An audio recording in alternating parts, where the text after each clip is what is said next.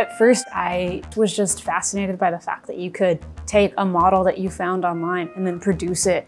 And then what sold me further was when I started dabbling in CAD and designing my own models. Then I realized the world of possibilities was limitless. I could make whatever I wanted. The limitation became my imagination. My name's Grace Kovakas. I am a senior in chemical engineering and I run the prototype shop at the Makerspace. As a freshman, when I had all the time in the world, I tried to collect the shops like Pokemon. Fall of 2020 was when I started, and everything for the most part was closed. And I had a first-year seminar class where the professor looked at me and Anya and said, "You two should look at the Makerspace." So we get in there and our jaws hit the floor when we started realizing all the different shops that it had. And we just basically didn't leave because it gave us something to do. It gave us an excuse to leave our dorm room, and we just wanted to keep learning and then share that with other people.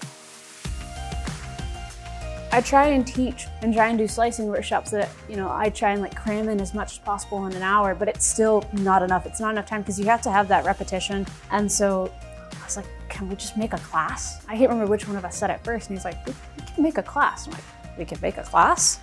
And so we sat down and we made it, and then we submitted an official course proposal and it got approved, and I'm doing that now.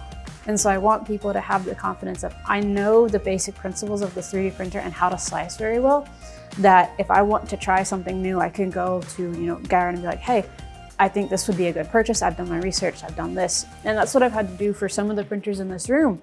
Our Prusa XL 5-tool head can truly integrate multiple materials if you have a rigid plastic like PLA and you have a flexible one like TPU. And if you combine them together, you can make in one pliers where you have the flexible part in the middle, and so you can squeeze the harder handles.